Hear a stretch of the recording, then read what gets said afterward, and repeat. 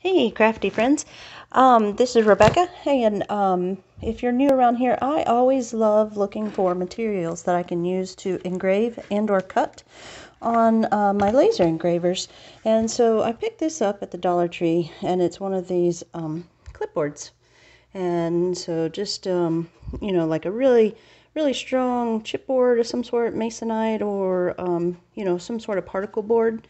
And I'm going to see if I can get it to cut with my NAJ laser. So I'll let you know how this goes. Well, this is definitely a harder material to cut out, definitely a very pressed hardwood. So I think this is on like past 30, maybe 34. I'm doing it 4 at a time. I was going faster, but then I came back and slowed it down. So I'm finally starting to get light up underneath the hardboard. And so in light burn, let's see, I think I'm doing 100% power and about, I'll show you in a minute, maybe 200 for the speed. And I think I'm finally starting to get some light underneath it. But definitely it's charring this circle quite a bit. So definitely a very hard wood to cut. And I may have been moving it slightly too as I go in and check it between turns. But we'll see if we can get this to cut all the way through.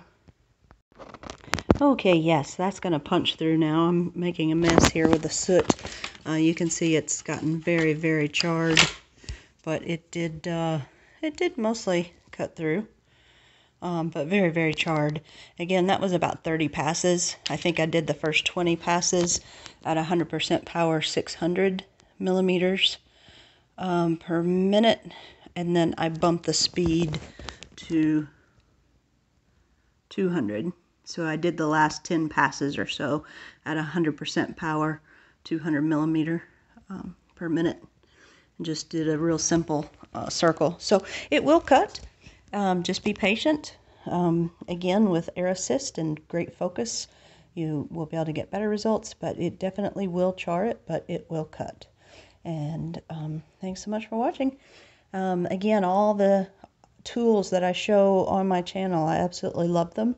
And so if I can tempt you with an affiliate link down below, lots of Black Friday sales going on everything. So again, these are inexpensive lasers, and I've had mine for over a year, and have just really thoroughly enjoyed it. So they're a lot of fun to get your feet wet into diode lasers. So definitely do your research, and definitely pay attention to the safety precautions on these. But other than that, they are great little devices for a diode laser. Thanks for watching. Talk to you later.